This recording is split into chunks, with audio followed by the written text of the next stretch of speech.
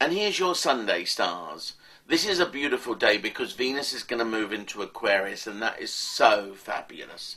With Venus moving into Aquarius, this is just one of the most perfect times. It's a new period in your life when it comes to your affairs of the heart. It's fabulous for you to get behind your artistic merits, for you to get behind your creative talents, because with these kind of Venusian activities around you now, there's a lot of success if you follow your star, and that star is Venus, and what she is pointing at is now anything which is to do with the things you do well. And if it's to do with the arts and beauty and creativity, just do it.